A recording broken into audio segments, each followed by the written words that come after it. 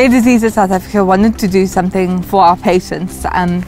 We wanted to send them something to keep them company while they're in hospital, while they're fighting, while they're being little warriors. And we thought long and hard about it, and we wanted to send them something that was rare for themselves, something that you couldn't just pop into a shop and buy. So we got together with Bryanston Bible Church and Kaya Kids, and this is how it all started. We started with about 20 women, taught them how to crochet, and now we have 7 animals that we sell. So we started with giraffe, and then they went into elephants, they went into our zebras and all the kind of things, and they grew from 9 to 20 and then to 50, and then we end up with 50 ladies, and they were very committed, you know, like they were so much committed into what they were doing. It was not only just for them, but they were being empowered as well. Most of these ladies come from like foreigners, which they came due to like a bad situation back home. Like we have a lot of Zimbabweans, we have a lot of Mozambicans, and then we do have South Africans from Limpopo. So they come because of like coming here, trying to come and find something, like maybe jobs and things like that.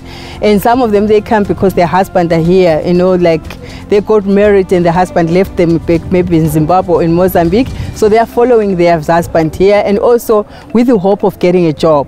But when they come here, there's no job, there's no place, so they stay here in the informal settlement. They are talented like that. By looking at a picture, they're able to be like, okay, this is a giraffe, and they start taking a wool and a crochet, putting it together. At first, they were like, no, we can't, but we encouraged them to try. And they tried, and they knew that now they can make it. It's really amazing because they are so confident in themselves. And for them to make their own money instead of depending on like their boyfriends or their husbands, they're like able to earn something that belongs to them.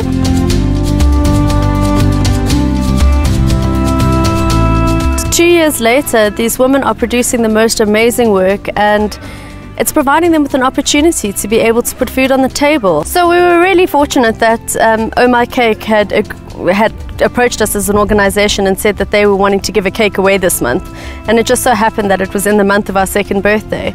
So to really show these women that we appreciate not only the work that they do for us as a community, but them as individuals, we thought we'd give them the opportunity to experience the most outrageous, glamorous cake that they probably never would ever have an opportunity to experience in their lives, and just really to celebrate the fact that this project has managed to survive for 2 years, and not only survive but also thrive. Ne project yandinoita zviri kuchinja paupenyu hwangu. Ndiri kukwanisawo kubata mari, ndiri kukwanisawo kutenga chandinoda, nyakoni kuti ngitenge into ngiyafunayo.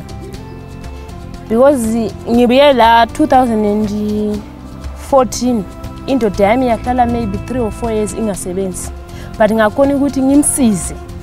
So impilo yami iyachinja.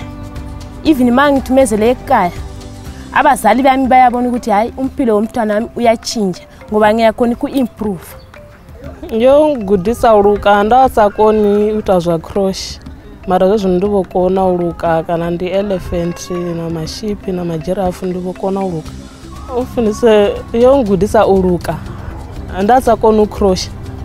Mara ndivokona ucrochet.